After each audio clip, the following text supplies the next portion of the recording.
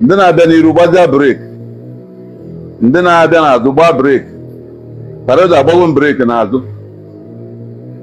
Mgbakọ ebe mmemme agbakọtara nsị a ejego were onwe fa blọkụ ụzọ, mmadụ na-abọdo dị saịdị, mmadụ na-atọ nọ dị saịdị, ofu onye nọ n'etiti, mmadụ na-abọdo n'etiti, ofu onye kwụ n'ụsọ moto, ofu onye kwụkwa n'ụsọ moto nke kamera dị ọda saịdị ka ndị si n'ebe a wee kwọta. Alright guys, welcome back to my channel. In this video I'm going to allow you to watch and see how the God of Zion, the God of Sharafancha and Mecharafancha, saved this man from the hands of the kidnappers. A lot of you has been complaining that Ebukobi is fake or Ebukobi is not fake, but I would like you to watch this video and see how this man confessed and how the God of Ebukobi saved him from the hands of the kidnappers. And let it not be as if I'm talking too much. Watch this video and comment back.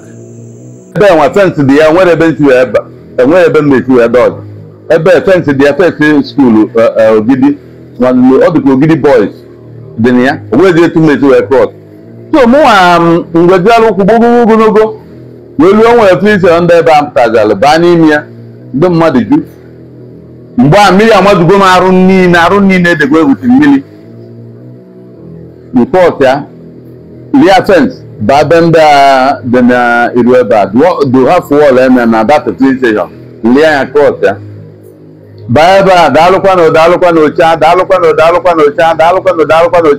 Muteba after Bapana police station. Governor Natumo Buffalo. Passing Nafa but Udu Bamba Ebe Kanda water. Udu Bamba Takata.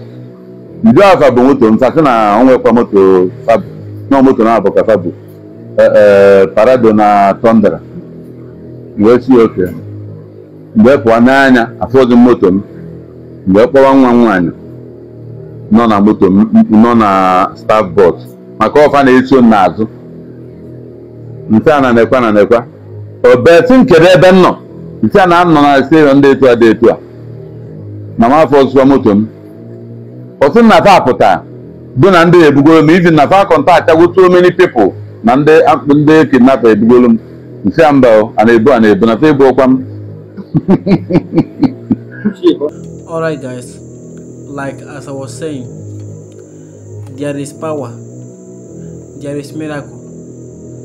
All you just need is to believe in anyone you are serving or in anyone you think that is working for you. All you just need is to believe on that one. Stop forcing people to believe in your own religion or what. Like if I want to become a Zion now, I will stop forcing people to believe on what you believe. Let everyone believe on their own. If this thing work for me, it doesn't mean that this thing will also work for you. You understand? Look at how the God of Zion now save this man from the hand of kidnappers. Do you see it? But many people now will still doubt this video and say that it's not the God of Zion that saved him. Do you see it? The only thing you have to do is that particular belief that you know that is working for you. Just believe on it.